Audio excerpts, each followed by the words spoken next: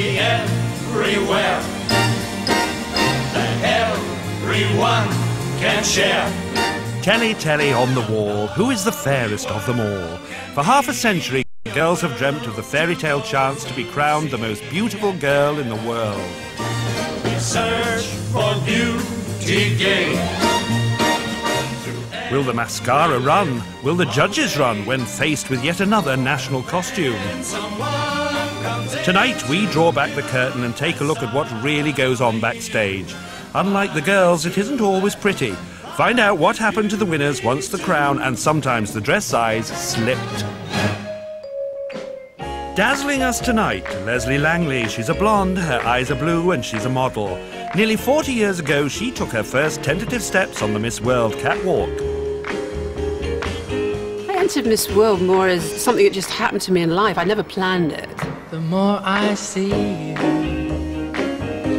the more I want you. I won the heat for the Miss United Kingdom.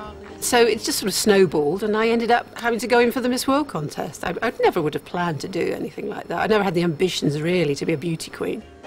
In 1977, ABBA ruled the charts, and fellow Swede 20-year-old student Mary Stavin was the winner, taking it all. The more I see you, as years go by. First of all, I was planning that maybe I shouldn't even be in it. I thought, well, I get a free trip to go to England for a few weeks. It was a different world for me. I'd come out of school. I was living with my parents, you know. I was a young girl from Sweden. And my heart won't try. I felt it was embarrassing me being there, especially when you see all the girls arriving, like Miss America with her 8 suitcases, and it was quite intimidating to be a part of it. It's the law to describe any girl from South America as a Latin lovely. So this Latin lovely was the toast of the 1975 show. Miss Puerto Rico is Wilnelia Merced, just 18.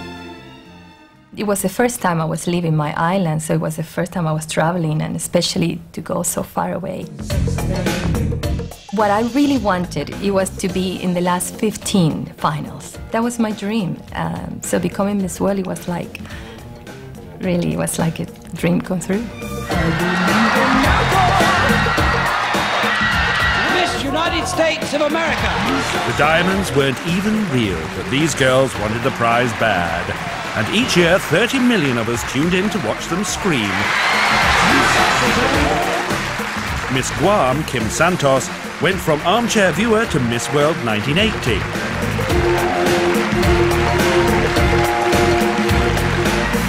My father, we'd always sit and watch the show, and every year he would pick the girl that eventually won.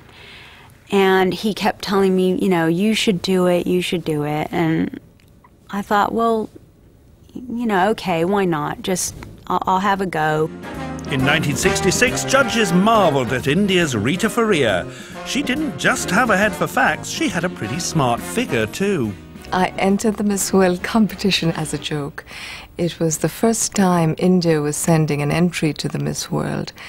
And I was a final year medical student, and we thought as students this was the last frivolous act we could do before qualifying as doctors.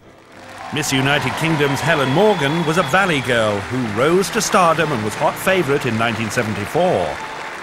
I was working in Wales doing modelling, and the model agency phoned up to see if I could make up the numbers for the Miss Wales that year. They were 4 girls short. Well, the applause was going as soon as she appeared at the top of the steps. And as the Miss Wales, you go on to do Miss Universe, Miss UK, and if you win all those, you go on to Miss World.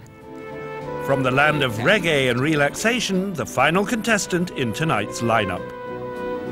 Cynthia Jean Breakspear, Miss Jamaica. I was young, out of high school, and it just seemed to be the thing I could do that would make me the most money. I'd see the world in style and hopefully have a good time doing it. But not too good. You come. You all here? Keeping a watchful eye was the power behind the throne, Eric Morley, Miss World's creator. Watch me. Columbia. He's very good looking, nice man, but he's not going to tell you what to do. I am. They're really only kids at heart, and here they've got Mum, Mrs. World herself, to help boost morale. The contest was owned by Mecca Ballrooms, but became a family affair, with Eric's wife, Julia, acting fairy godmother. Together, they created a magical formula. When Eric started this in '51, the idea was it was a one-off exercise for the Festival of Britain. They were all in bikinis and everyone went mad, the press went mad, and it was so successful, the company decided to continue on and use it as a public relations exercise. Welcome to Sun City! The flesh is still being flashed. Sun City, South Africa is playing host to the most recent Miss World contest. The boys watch the girls while the girls watch the boys who watch the girls go. And with all these hormones and high heels, the rules need to be strict. Following Eric's recent death, it's up to Julia to make sure these girls play fair.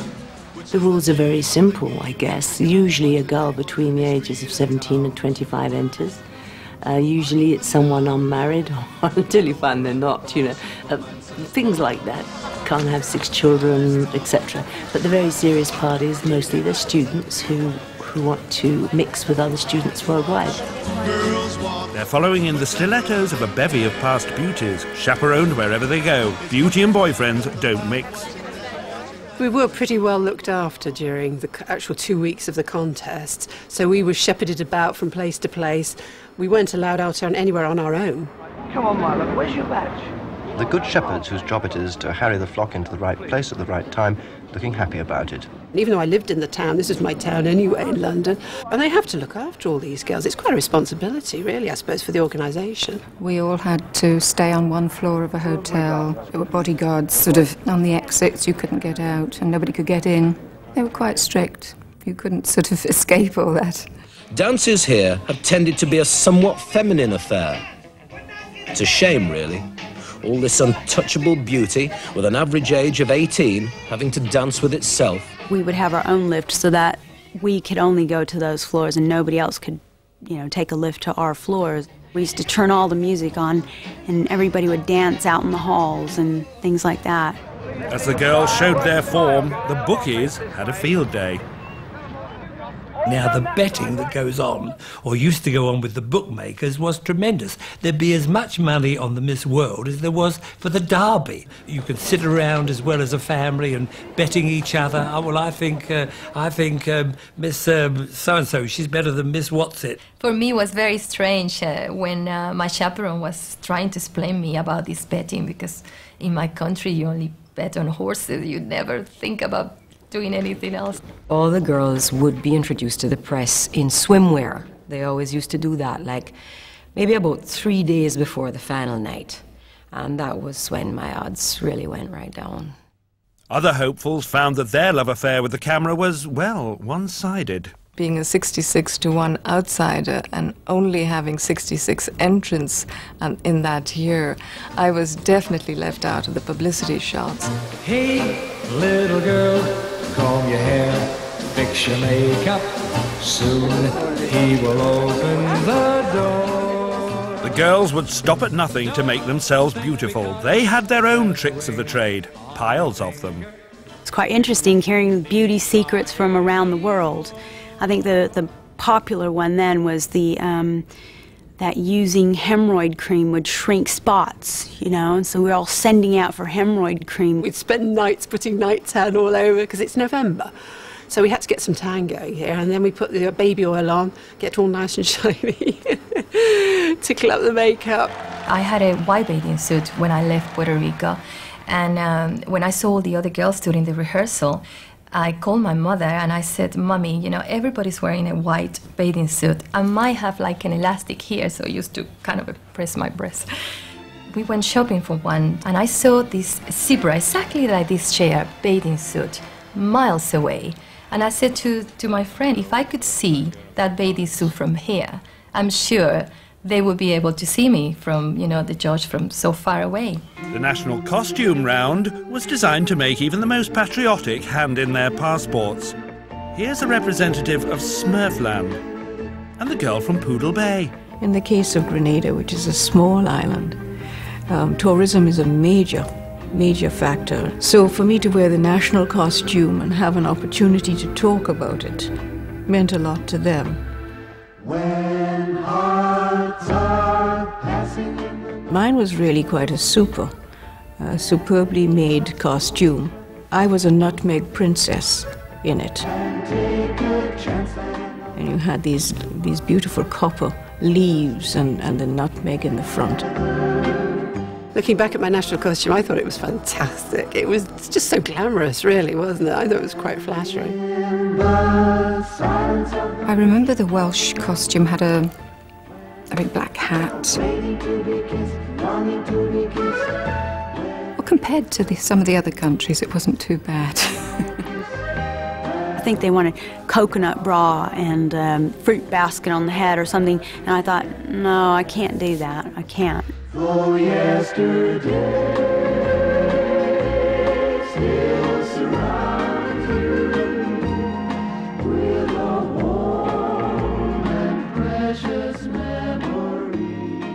In national costume time, it was wicked. When one country decided to dress the girl as a chicken, I thought that's when we should stop. But it was fun, and you had to laugh with people. I wasn't laughing at anyone. I'd like to teach the world to sing in perfect harmony. I'd like to hold it in my arms and keep it company. We had to sing a song and, you know, kind of sway back and forth. I mean, now they have them doing these incredible dance routines and everything, and I'm thinking, God, I'm so glad it wasn't me, because I couldn't have done it. They wanted to teach the world to sing, but someone had to teach them to sing first. We all had a sheet of paper and we learned how to sing them. I think it was I'd like to teach the world to sing or something, and kind of swayed to that. And all mouthing the wrong things because, you know, half the girls didn't speak English. I'd like to teach the world to sing in perfect harmony. I'd like to hold it in my arms and keep it company. Coming up next, the girls bear all in the swimsuit round, and one winner reveals why she was crowned minus her underwear. And hear them echo through the hills.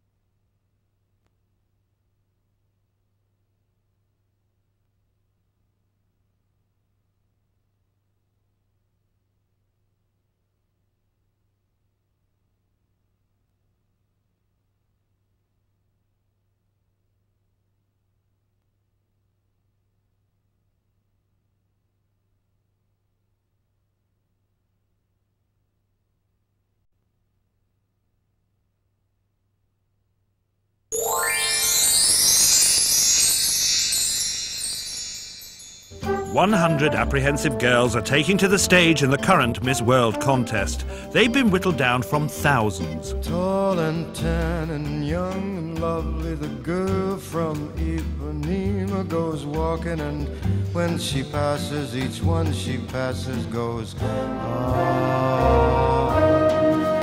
When she walks, she's like a samba that swings so cool and sways so gentle that when she passes... These days they dress to impress, but once upon a time they received a lot more exposure. And the ladies just take one more walk around in front of the judges for the final inspection. Thank you. Ah yes, a thong for Europe, the legendary swimsuit round. The contestants all lined up on stage together, and they'd make you stand there and smile at the judges, and then they'd ask you to turn to your right, and then turn all the way around, and then turn back again, and that was the swimsuit round. Turn. As Eric telling us, turn, turn so the judges can judge us from every angle. You could almost say it for me. Turn. They only work to the word of command of a man. And it makes me cringe. It really is. It's so weird. I could never do that again. Let's have another view. And again, thank you. Obviously, they can't be ogling at all 66 at the same time. They're obviously trying their best to decide who they think fits in best into the swimsuit, I guess. You know, all of us girls holding our tummies in and back straight and whatnot. I think it's at the time, perhaps, it was a little bit degrading. It is a little bit not PC, is it, nowadays? But then it didn't seem to matter quite so much. 5 feet 8 inches tall, and that tasty figure measures 36, 24, 36. 36, 24, 36. 36, 24, 36. Forget E equals MC squared. 36, 24, 36 was the winning formula of the beauty world. Blokes brushed up on their maths, and the girls themselves did a bit of figure massaging.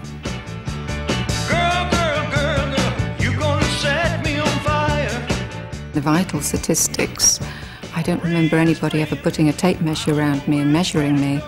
I just gave my vital statistics. Oh, there's no measuring going on beforehand. You tell them what you are. So I guess I should have added a couple of inches and took away a couple of inches. It sounds a little braggy, but I was thinking my body is better now than it was in my bathing suit then. But most revealing of all was the prehistoric attitudes of your average British TV host back then. Miss United Kingdom is Leslie Langley. Leslie, whereabouts in the old country are you from? Well, I come from the south coast in Dorset, Weymouth. Tiny little seaside town. It was rather unnatural being in a swimsuit, talking to Michael Aspel all dressed. It was an odd experience. It's really quite weird, the whole thing. And I think I looked so weird. Hair, unbelievable. Talk about fluffy. My daughter always calls me fluffy. I see why now. Do you think this country is in a state of moral decline and plunging towards Armageddon? Or are you a firm believer in the indomitable spirit of man and the innate dignity of the species? Would you repeat that? No. And most Canadian fellows, are they big lads? About the same as anywhere else, I guess. That was a daft question, I'm sorry. Do you think the great resources of your country will ever become exhausted? Well, I don't know. Well, ask a silly question and get a silly answer, I suppose. Of course, not everyone in the world has Michael Aspel's devastating command of the language. The real toe-curling moment came for those poor non-English speaking girls. But if you were Miss World, you would travel, wouldn't you? Oh, no. I want to study languages before the contest. You want to study languages before? Yes. It's a bit late now. Would you like to have an English lesson? Lesson? Well, yes. I mean, you just repeat after me whatever I say. Okay. You want to try it? Right. Will you come to my room after? Yes, I will. Thank you very much for the invitation. I'll try and get this right. Will Nelia Merced? Will Nelia Merced. Merced, we're almost right actually, who speaks a little bit of English. A little bit of English. A little bit of English. Yeah. I was a little bit nervous when it came to the host, but I couldn't really understand what he was saying. Have you had a lot of fun, or is it all hard work? Oh. A little bit of English. Yes, a little bit English. We're back where we started. Probably I should have somebody to translate. But everybody laughed, and I thought I probably blew the whole thing now. So if it's not brain size or bra size, just what is the secret ingredient that makes one girl stand out? What is a star? You know, somebody who walks into a room or walks on the stage, and as soon as you see them, you're with them straight away. It's a certain little magic that some people have. You know, you'd look at one of them more than, say, the other two, just by the way she walked. And then maybe when she started to talk, it wouldn't be as good. I'm not really nervous, actually. I don't know. We'll see. So, no major world issues, you know. How do you feel about genetic engineering? Oh. I wouldn't know. What you want to find out, first of all, is about them personally. Let them explain who they are, rather than sort of saying, well, what will you do if you're Miss World? And they come out with the usual cliches. I really want to help children because I think that that's the most important age, the most important part of life.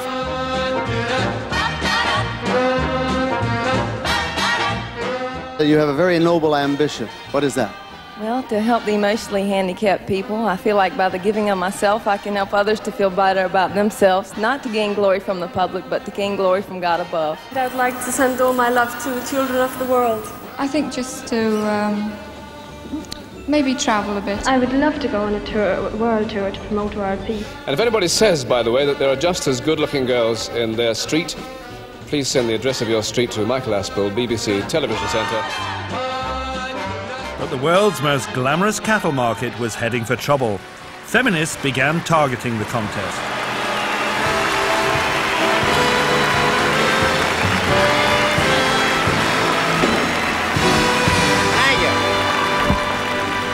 Thank you very much. Thank you, ladies and gentlemen. I am very, very happy to be here at this cattle market tonight. Moo. No, it's quite a cattle market. I've been back there checking calves. No, but this is beautiful, and I'm very thrilled to be here. In 1970, the normally unflappable Bob Hope came under a hail of home pride at the Albert Hall. Feminist flower bombs proved a real showstopper.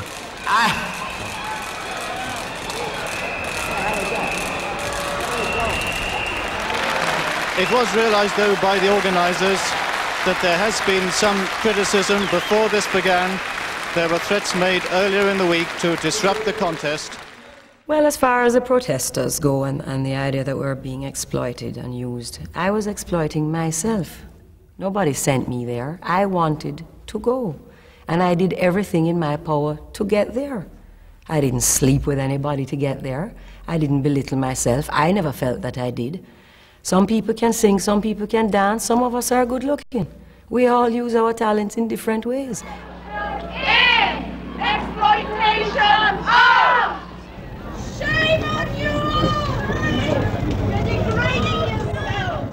People like to say, you know, because you go through something like that, you know, you don't have much going for you, or you're stupid, or you're not qualified for whatever. We aren't qualified. This is just a fun thing. I had a lot of discussions with feminists and all these people, you know, putting me down all the time. But I was saying to them, well, what have you done? You know, at least, so I was stomping around in a bathing suit. Oh yeah, it's not my favorite thing to do, but I was a young girl. I had fun doing it. I've seen the world. I've learned a lot. The best education of my life was that year, actually. If nothing else, you learned how to count backwards. Always a handy skill, especially for the catchphrase of the show. I shall now announce the results in reverse order. I shall announce the results in reverse order. You shall announce the results in reverse order. And you hear the immortal lines, and in reverse order. There's Eric's voice. Behind the scenes was the most tense time of the whole contest. So everybody was there smoking with the stress and tension of it all. Just waiting is the most excruciating part. That was horrible. I didn't enjoy that at all. Now a young lady who receives a cheque for £2,500, a screen test by Columbia Pictures, Miss World 1965. And then my name's called. Miss United Kingdom. You really don't know until he says it, which one of you it will be. It actually looks like I was hyperventilating. It looks like my chest was heaving. And Miss World 1976. I mean, I just threw my head back and screamed. Is Miss Jamaica. And the Royal Albert Hall is in uproar. Incredible. Cindy Breakspear, the 21-year-old Hell Club operator, gets the sash. I think she's as overwhelmed as anyone. It was like, you know, when a film goes through your mind. And Miss World 1975. My whole life went through my head. It's a very strange feeling. Is Miss Puerto Rico. Incredible sensation here at the Albert Hall. Suddenly, there I am, crowned Miss World. So I felt like a Cinderella that evening, you know, having a crown on my head. Here is the great moment for Wilnelia Merced of Puerto Rico. It's like a little girl fairy tale kind of thing, isn't it?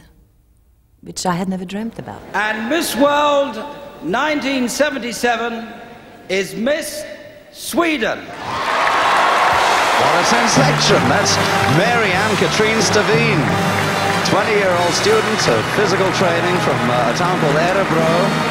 Obviously totally stunned by the whole occasion. The crown's plonked on the incredible hair, the sash goes over, and you have to walk up and down doing a little lap of honour. Out it came, the little tear.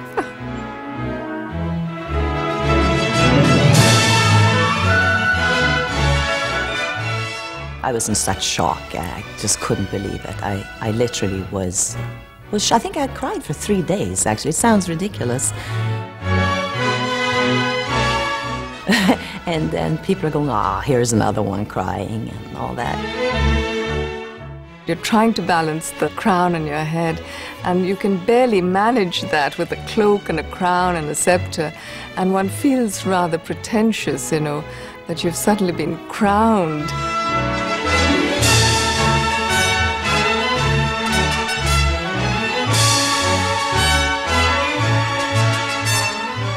Well, it was really very hectic backstage, and you barely had time to get your gown back on because we switched from swimwear to be crowned in evening gown. And I actually went out and took my final walk minus my underwear. I mean, you had to have the shoes on and you had to have the gown on, so you kind of left for the last what nobody would know wasn't there. And I made my final walk minus my underwear. There was just no time to put it on.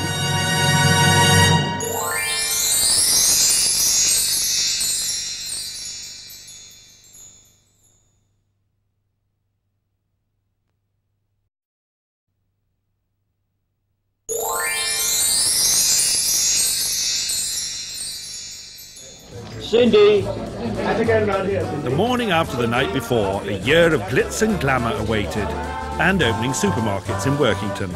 And like that crown, it went straight to some of their heads. The first thing happens is they bring you a T-shirt with your face on it, with the crown, and you put that on, and you sit up in bed and have breakfast and your coffee, and they interview you, take pictures while you're doing this. So it starts immediately. My mother had sent me out with this long-sleeve, high-neck flannel nightie, and she thought England was cold, you see. So anyway, I have this breakfast in bed with my crown on my head, and in the nightie getting my breakfast in bed. Cindy, one big one up here. English people love their Miss World, that's for sure. You know, you'd like, especially at the bingo halls and the social clubs. Just a sip. You'd have elderly ladies there who've been following the history of Miss World for 20-odd years. They've got their little autograph books, and they've got every signature coming up over the years. And yet, there would be others who would look you up and down. I heard one say one day, "Oh, I wouldn't give you tuppence for her." Girls, girls, girls, girls, girls, girls. Well, they made them up in Hollywood. Put them into the movies, those lovely photographic splendors. In and out of magazines, Miss World and beauty queens, falling in love with the real big spender. We probably were the supermodels of the day because we had the glamour, we were always in the public eye, we were always in the press. So hop on, the world is swinging, don't sit twiddling your thumbs. Get up and meet those pretty girls, girls, girls. At the ball, Volvo came up to me and they gave me a car. And, you know, would you like a Volvo? Yeah, right. You just don't believe things like that are going to happen. That's very glamorous. You know, all of a sudden, the week before you couldn't afford to buy the dress you wanted, after you win, all the companies are wanting to give you dresses and the fur coat and the this, you know. I get an apartment in Hyde Park Square. It's just beyond your wildest imagination. Shy girl, sexy girl, they all like that fancy world. Champagne, a gentle song, and a slow dance. Oh, my life changed dramatic. I was just a girl from my town who's never been out of Puerto Rico, just going to school. And suddenly, you know, It was like a big celebrity. Everybody wanted to know how I sleep, how I eat, you know, who I go out with. I have to meet so many people and travel so much, and sometimes you didn't feel like smiling.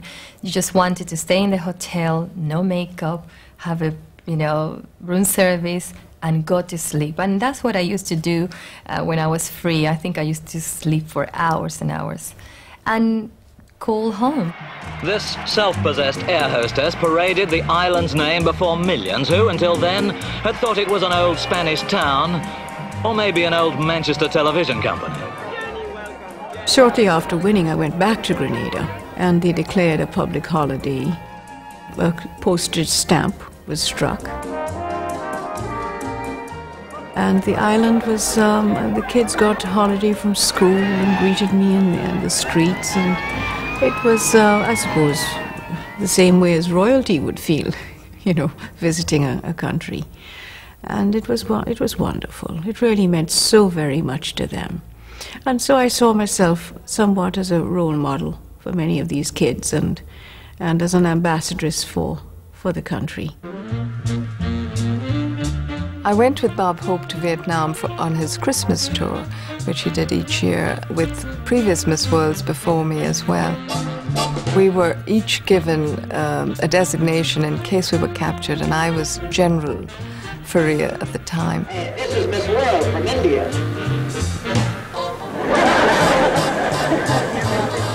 Miss World from India.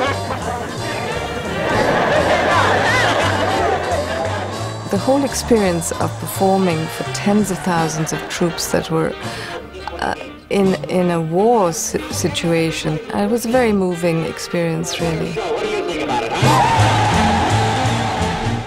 But as well as global politics, Miss World thrived on scandal, and in 1965, Leslie Langley's saucy past caught up with her. When I was just a little girl, I asked my mother, what will I be? Yes, there was a little bit of scandal for me that year, as there often was with the girls, and my bit was that I'd done some nude photos in my modelling days before the Miss World was just, to me, another job. But of course, winning Miss World, that wasn't good in those days. Will be.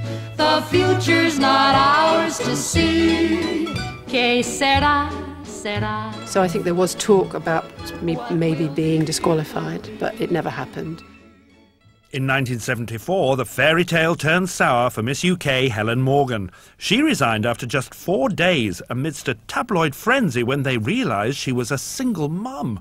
The sort of angles that the newspaper would take, Miss World, unmarried mother, Miss World, cited in a divorce case. Okay, I had a child, but, you know, I wasn't the only person to have done that. I wasn't the only woman to ever have had a child before they were married. A lot of the Catholic countries were complaining that I'd been allowed to win or take part even, being an unmarried mother. And their girls were all whiter than white. In fact, they were probably virgins. A year earlier, American Marjorie Wallace was forced to hand back the crown after unbecoming behaviour. She denied rumours that she wanted to sleep with as many men as possible. This tight-trousered Welsh Lothario was just one of them. I'd like to make it with you. There were wave after wave of abdications. In 1980, Germany's Gabriele Brum quit after only 24 hours. What a difference a day made. It was rumoured that she'd given her all for the cameras once before, in a porn film. 24 little hours. Runner-up Miss Guam, Kim Santos, was waiting in the wings. The sun and the flowers. I had a wonderful crowning because it was actually the first time a girl had been crowned outside of London. We had a huge stage down on the beach, and I came to the stage on this flotilla of boats, and the whole island was there. It was just wonderful. In 1976, Miss Jamaica Cindy Breakspear had it all. The Miss World crown and a child with the king of reggae. But for some, one love was one love too many. At the time, I was involved with the late, great Bob Marley. It attracted a great deal of publicity, needless to say, because in those days, young women from a upper middle class background in Jamaica certainly were not getting involved with Rastafarians. I know he got a great deal of flack because I guess you could say I really was the antithesis of what he should have been looking for in a woman, because in those days the emphasis was on modesty. You must wear long skirts, tie up your head, no makeup, all about naturalness and this type of thing. But he was also a competitive person and a very ambitious person. And I think it's also true to say that most men, no matter what their persuasions are, would like to have the pretty girl. It's the bottom line. The bottom line was certainly what attracted this man, who became as much a part of the prize as the crown itself. George Best and Mary Stavin were the posh and becks of their day. My relationship with George Best was, well, it was a relationship. It was based on the right reasons to begin with.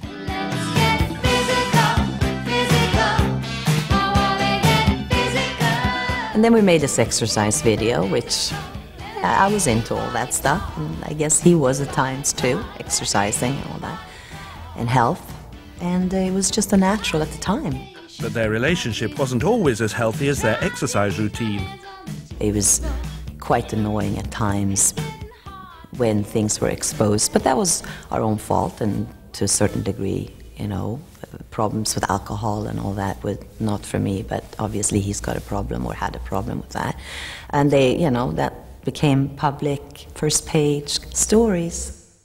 One story about their relationship has made it into showbiz folklore, but according to Mary, it never happened. Don't ask George for confirmation. He was there in body and very definitely in spirits. I was with a young lady who was Miss World, Mary Stavin, and we'd gone out for the night and gone off to the casino, and I'd won a fortune. It was something like £25,000. Apparently, George Best and I are in a hotel room. I'd thrown the £25,000 on the four-poster bed, and Mary had gone in the bathroom and come out in this see-through negligee. I'm supposed to be in this, like, negligee, which I don't think I ever would wear. The little porter just staggered in with a bottle of Dom Perignon. He's turned around, had another look at the bottle of Dom Perignon, the £25,000 on the bed. Apparently the waiter looks at George and he says, where the hell did it all go wrong? It's supposed to be really funny, I guess. I don't really get it. But anyway, I wasn't there. But I guess it's a cute story. But I definitely wasn't there. I've never gone through this experience, not even in my dreams.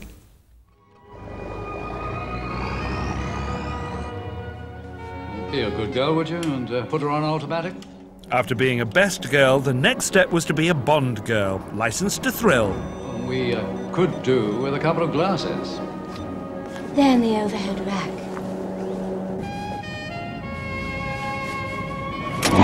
Oh, Commander Bond.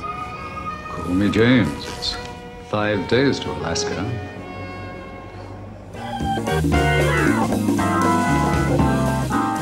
Back in the 1960s, jazz was cool and Leslie Langley pulled out all the stops with top organist Alan Haven.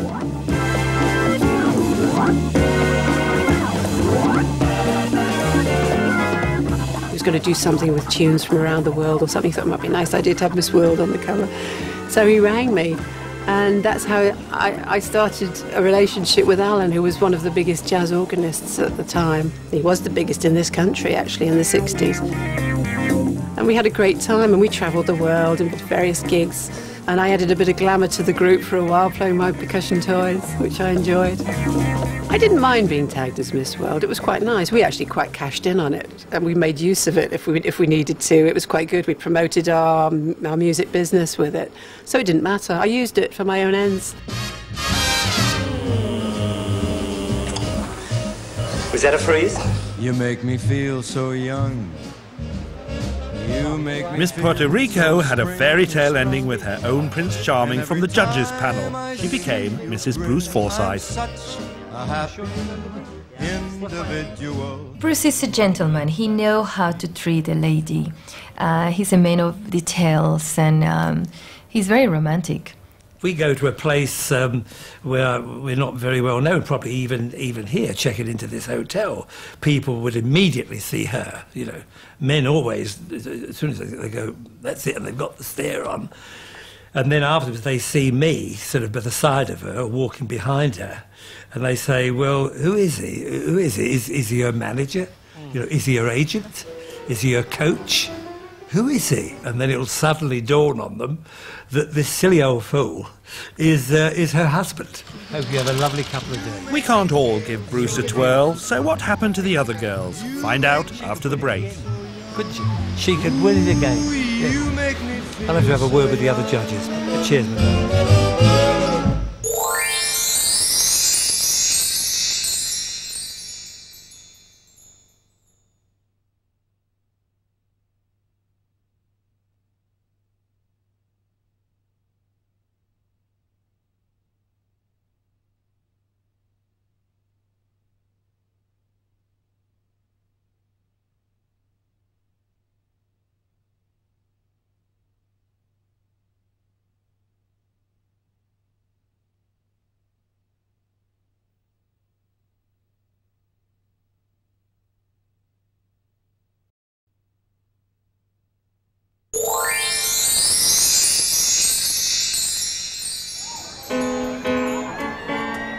As Miss Nigeria becomes the latest girl to be crowned Miss World, a year in the limelight beckons.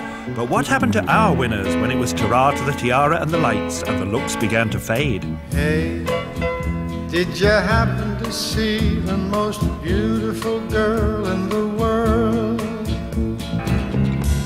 I think Joan Collins summed it up when she said, being beautiful and getting older is like being rich and getting poor. If you happen to see the most beautiful girl who walked out on me. I think it is difficult growing older and trying to be what people think you are or what you were. People do still expect you to look good and look like you did almost, you know, all those years ago. Hey, did you happen to see the most beautiful girl in the world? To this day, I still get people to come up to me in a shopping mall or wherever to say that they've always wanted to have a good look at me, and they do, right up and down with absolutely no compunction. They thought I was taller, they thought I was something that I'm not, and just very curious to speak with you and see what you look like, up front and personal. I think the strain of getting older once you've been in the glamour business is difficult. You're watching every line, every bag under the eye, and the strain of that is too much for me to keep on wanting to be in showbiz. It's not the kind of life I could possibly sustain. Leslie Langley's still in the eyes and teeth business. These days she's a dental receptionist. At the moment I'm working in a lovely private dental surgery in Weymouth 3 days a week, which suits me beautifully. I have so many patients coming to the surgery, so they know me and they like it. You know, it's quite a novelty value, isn't it, having a Miss World there?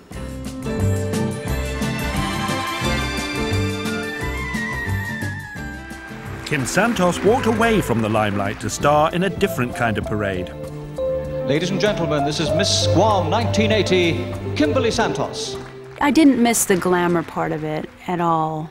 I mean, often I can remember we'd be in a limousine going to somewhere, and we'd have, like, police outriders, and I can remember looking at them thinking, God, I'd really like to be one of them.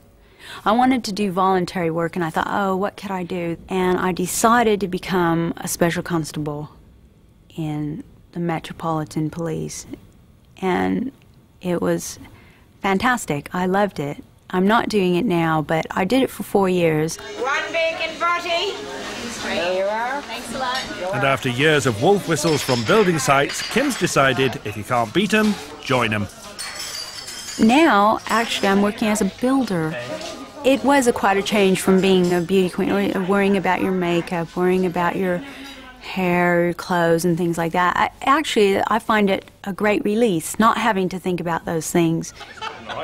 It's wonderful being able to roll out of bed, put on your overalls, no makeup, have a bacon sandwich on the way to work, I've always liked the idea of living in two worlds. You know, I can do that during the day. If I have to get dressed up at night, and that's fun too, once in a while, to be a girl.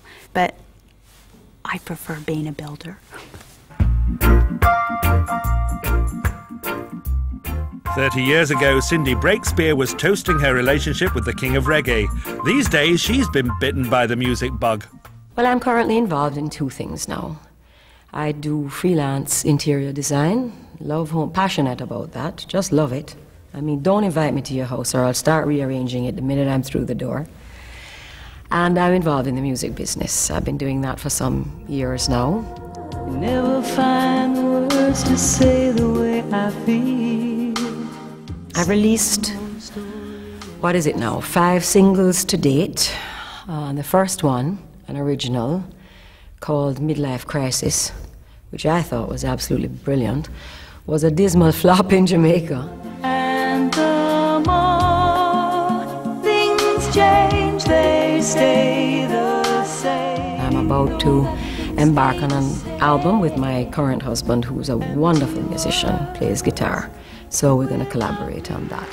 Miss World 1977, Miss Sweden. The Miss World opened a lot of doors for me. People say, oh, you know, did it change your life? My life hadn't really started then. It was, I was a kid, I was going to school, I was living with my parents. It took me in a different direction. Mary Stavin has traded in life in the glamour business for life in the slow lane. I am very proud to say I have the most gorgeous daughter, and she is the biggest part of my life. And of course, my husband has something to do with it too. He's English, and we live in New York, and I've been taking care of her. I didn't want to be a mother that spits them out and mails them off. I want to be a mother, and that's what I've been doing. Last year, she was voted the most beautiful girl in the world. This year, she's back at work, studying to become a doctor. After my Miss World year, I went back to medical school in London and qualified from London. That's where I met my husband. We met in 1967 and have been together ever since. Rita's time as Miss World gave her a great bedside manner, which she put to good use working as a doctor in America.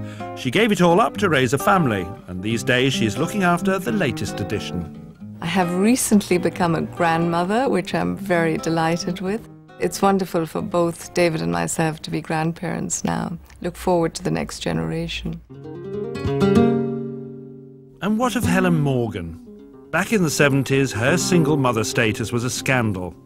Now her little boy is 28, and Helen has emigrated to Spain.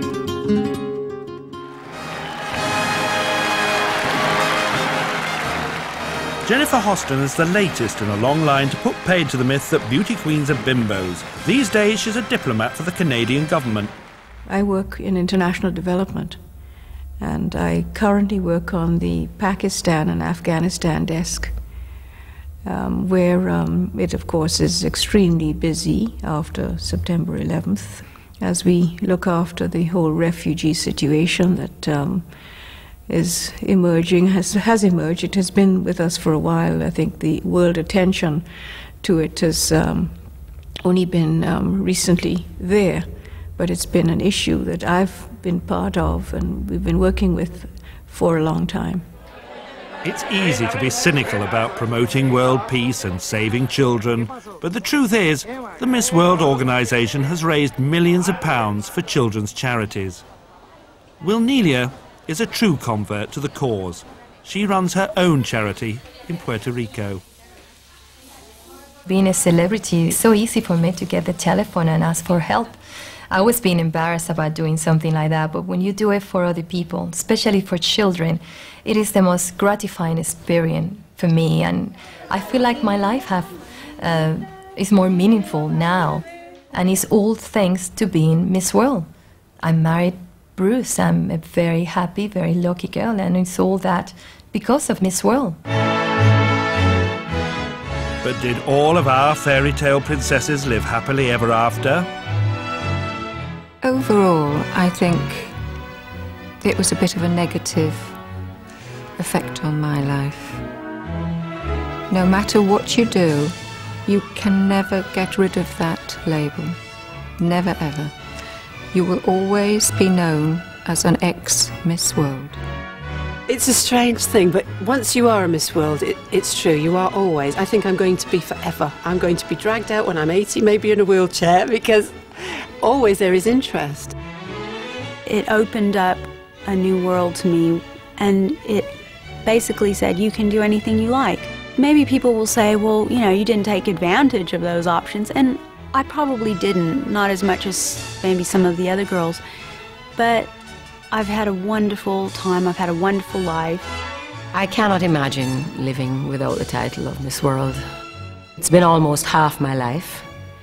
It is a standard that was set that I have tried to live up to in many different ways, not just the way you look, but the way you behave.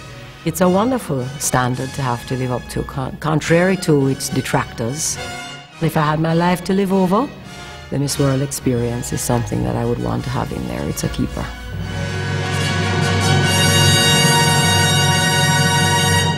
The world is singing, something pretty about. Get up and eat those pretty girls.